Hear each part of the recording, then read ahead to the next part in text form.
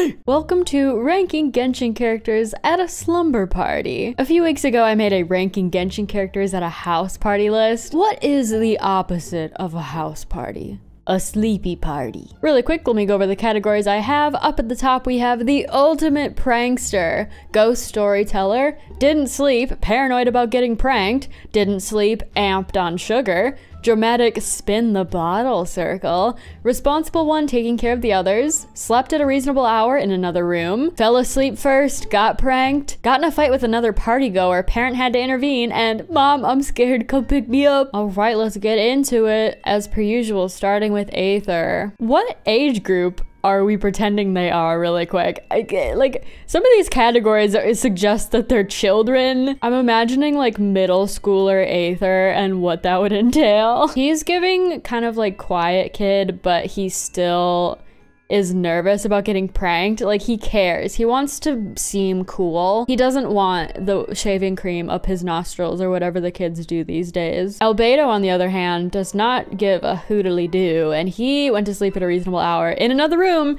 because he's smart and knows that if he falls asleep in the main... All right, we gotta set the scene. We gotta set the scene really quick, okay? Whoever's house we're at, maybe we're at the Kamisato estate, I don't know. There's a giant living room with a bunch of sleeping bags everywhere. You know, everyone picks a corner. There's a giant TV and popcorn and snacks. The parents are upstairs if anyone needs something, if there's an emergency. So if that's the case, instead of sleeping in the main room with everybody else, Albedo would be like, I'm gonna go sleep in the spare bedroom. I'm gonna say that Aloy also sleeps in a different room. She has like intuition to not put herself in a dangerous situation falling asleep in the main room. Ooh, Amber, for some reason I was getting the like that girl who suggests we watch a horror movie, but also that girl who suggests we play spin the bottle. I think she's the initiator in this circumstance. Ito, I want to say he's a prankster. Well,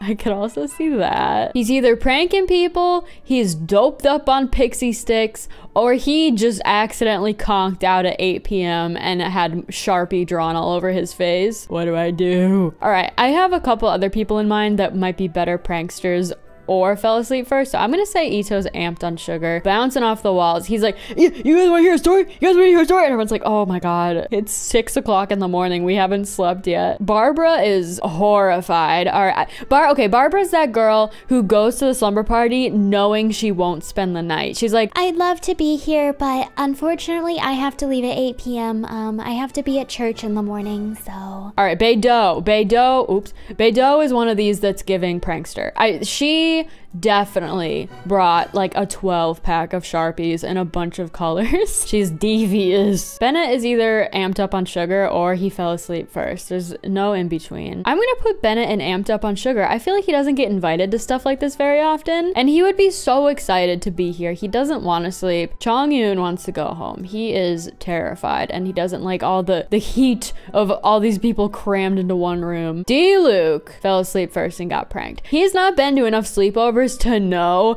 the law that you should not be the first one to sleep or else you're gonna get pranked. He doesn't know. He doesn't have the sense of Albedo and Aloy to go in the other room. No. He's like, I must get my beauty rest so I can be responsible and wake up at a decent hour. And he just like puts on a sleeping mask and goes to bed while everyone else is so rowdy in the background. Boy woke up with his hand in a bowl of hot water. Ooh, Diona got in a fight with another party goer. Has this ever happened to any of y'all? Because oh my God, I had a sleepover for my 2nd grade birthday party and 2 of my friends got into a fight about which movie we were gonna watch. It was between The Lion King and The Road to El Dorado. My mom was in the other room and she's like, what's going on? But yeah, she would definitely be involved in some shenanigans and get in trouble. And she would too.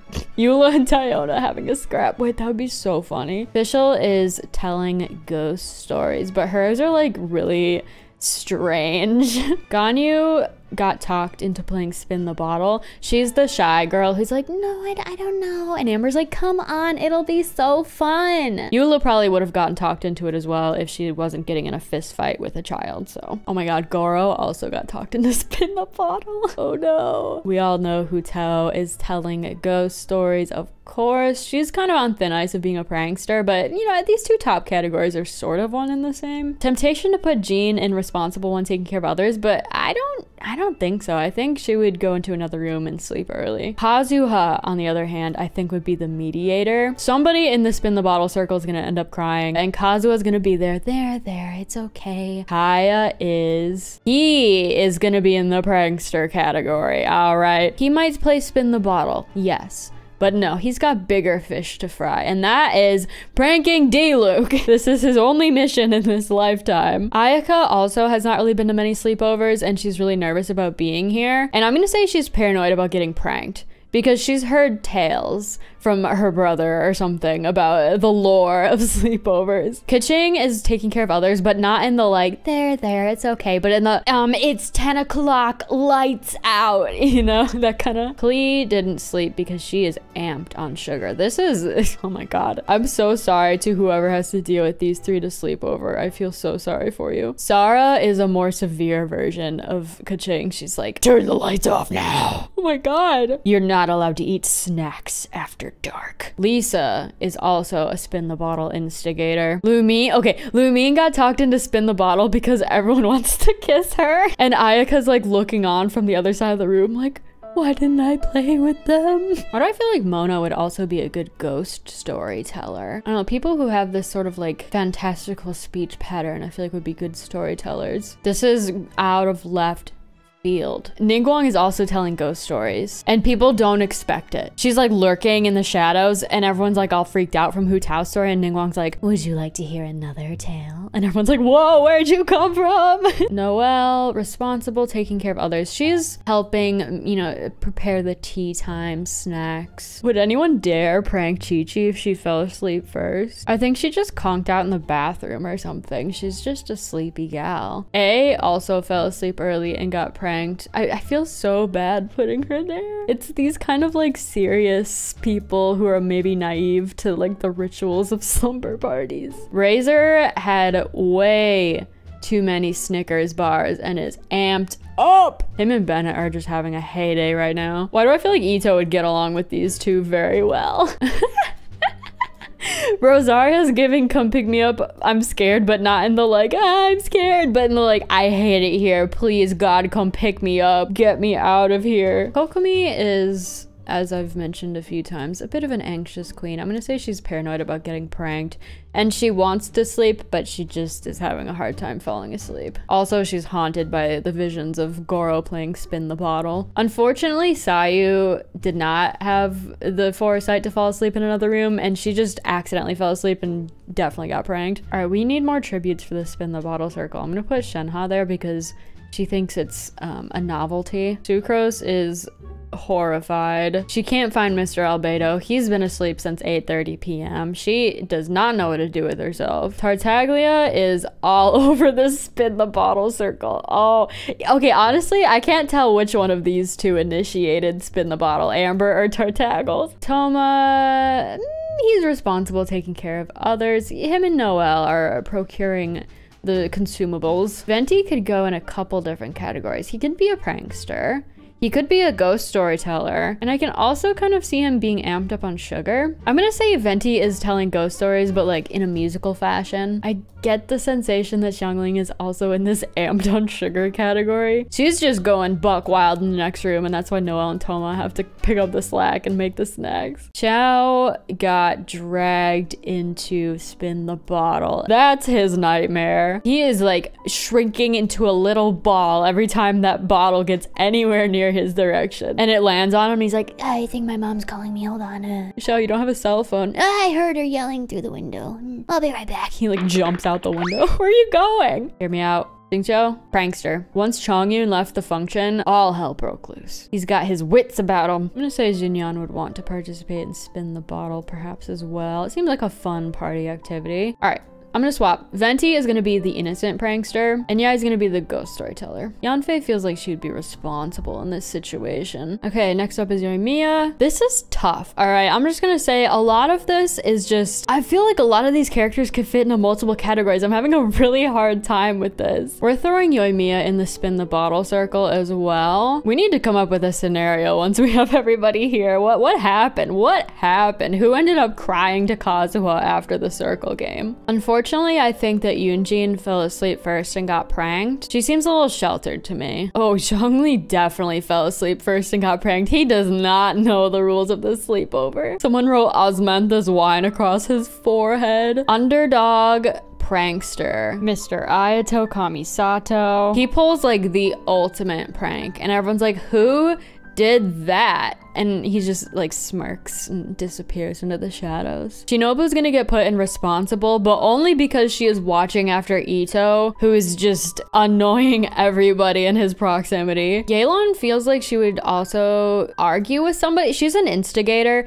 I don't think she would lose a fight if she were in it. Honestly, it might be Eula too. Heizo would not pass up an opportunity to play Spin the Bottle. He's also wise enough to not get pranked. I think he would not let himself fall asleep first. Tignati fell asleep in another room at a reasonable hour. Hale did not sleep because she's paranoid about getting pranked. Dory is pranking other individuals by stealing their money, which isn't so much of a prank as it is a theft, but you know. Candace is being responsible and playing lookout for some reason. I don't know what she's looking out for, but she's looking out. All right, here's another little scenario. I think Sino is getting in an argument with Alhaitham. This isn't surprising, honestly. It's really not, but they were playing TCG and Alhaitham cheated or something. I don't know. Sino just yelled at him and then they just got into a scrap. They're having a duel in the backyard. Parents are like, hey, no weapons at the slumber party. Put them down. I feel like Nilu would be, oh, how fun when they're playing Spin the Bottle. Let me participate. Layla fell asleep first and got pranked, but she doesn't care. This happens to her all the time. Ooh, Nikita, ghost storyteller. I can sense it. Her stories are very disconcerting. Farzan fell asleep in the other room, maybe would argue with somebody. She's gonna be good. She's gonna be good today. Uh-oh. Speaking of people who aren't gonna be good, what do I do with you? Who you fighting? Who you fighting? Or did he prank someone so hard that the mom got called in? I kind of like that. Scaramouche pranked someone so hard that someone ended up in tears and the parent had to get called in and they like called his mom. Who did you make cry? Yao Yao is that like responsible little kid who knows that like when her bedtime is and she's like, yep, I have to abide by this. It's the law. What if Dia is the one who got into a fight with Yeolon? I can kind of see that. Mika wants to go home so bad. What if Scaramouche is the one who pranked him? What's a horrible prank? What's a prank that Scaramouche did that is just so devious? He cut off his bird feather hair thing. That's so mean. He shaved off one of his eyebrows. He broke his crossbow and threw it out the back window. Baiju, I'm sorry, but you're on medical duty in case, you know, Mika needs his broken arm fixed because Scaramouche went too far. Kaveh also is a very strong contender for fell asleep first got pranked. While Alhaitham's not the one who did it, he definitely was like winking at, let's see, Kaya to pull the trigger for him, you know. And Kirara, I'm sorry if I said that wrong, by the way. You know, she's new here. She wants to meet people, so she's gonna play Spin the Bottle. And everyone's gonna be like, ooh, who's the new girl? Wow. All right, Amber starts it. Spins the bottle. She gets Goro, who immediately is blushing. He's terrified. Oh my god. She gives him a peck on the cheek. Okay, now it's Goro's turn. Is this how this game works? Goro spins. He gets Ganyu. Both of them are so shy. They don't know what to do. She's so embarrassed. She runs away crying. Kazuha snags her on the back porch. Well, there, it's okay. Cut to Yoimiya and Heizao making out. No. Chao's already jumped out of the window like an hour ago. And the next morning, they all wake up to French toast and cinnamon rolls. Everyone gets picked up by their mom, except Bennett, who gets left behind. Oh, that's so sad. The parents are already cleaning up the house, and you're the only one there, and you're just kind of like, I can go. I'm so sorry. Oh my god, wait. I just had another theory. One prank that I think is pretty common at sleepovers is like prank calling people, either strangers or like other classmates or something. Honestly, I feel like Venti would be in that realm of prank calling companies and be like, is your fridge running? Go catch it. You know, stupid jokes. Yes, love it. Gotta have it. Beautiful. This one was so just, anyone could be anywhere, honestly. So feel free to leave your personal headcanons in the comments below. What do you think Kokomi would be doing? Where would Xiao run when he jumped out of the window? Any personal anecdotes from your previous slumber party experiences are also welcome. And if you have any future tier list ideas, feel free to leave those in the comments as well. I love to read your ideas. Thank you so much for watching. As always, I hope you have a great rest of your day, and I will see you in my next video. Bye bye.